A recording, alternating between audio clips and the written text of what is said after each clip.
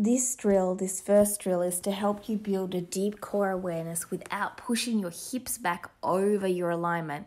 So you've got your hands and wrists aligned with your shoulders, and then you've got your core in line so your booty is staying in line with your back. It's not pushing out and arching. You're keeping your ribs in as much as possible, and as you go up, you're pulling your legs apart, opening them up, keeping them open, and then bringing them back down slightly to grab that deep core. It's going to help you to develop awareness. See, as I go up, I'm pushing my legs out away from each other to bring myself up to still keep that straight back line.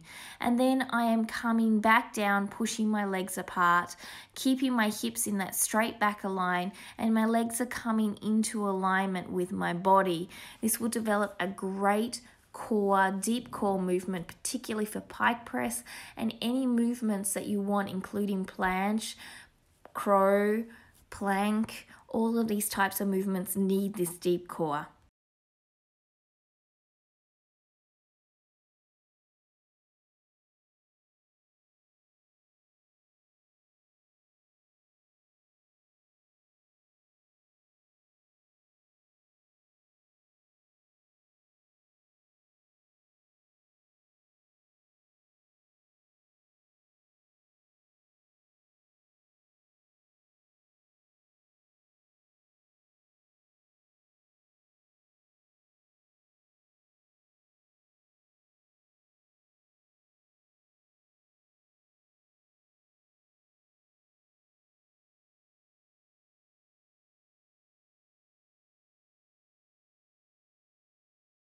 This is a side body activator, also good for learning one-handed handstands and learning to fold over.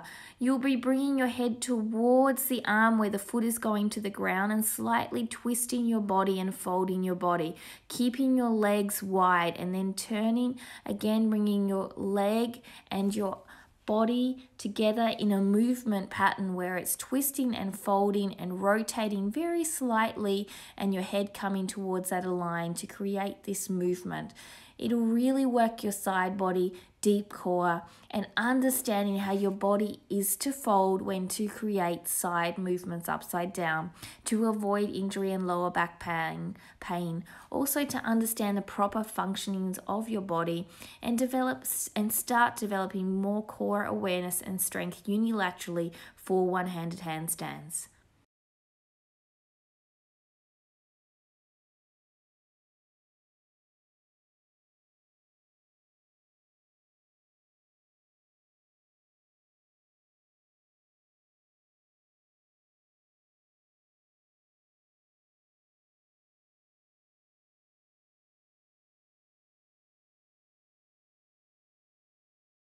This is a great movement for hip flossing, bringing one leg from splits, keeping your body and shoulders in alignment all the way up, keeping that in whole alignment, straight line into the handstand, and then clocking it round to the other side. It'll floss out your hips, build hip strength and flexibility, also in your hip flexors, as well as shoulder endurance and deep core activation and body alignment, keeping your whole body in a line. Working unilaterally, you'll be able to see how flexibility in one side and strength is different from the other, and build more and more core awareness and control on both sides with the wall supporting you. It's a great movement to build not only flexibility but strength and awareness in a new multi-dimensional version going up into handstands, giving gravity assist a little bit of a challenge towards the movement for you to build a stronger, more fun and sound practice as you move through hand balances, yoga, or any flexibility or strength training.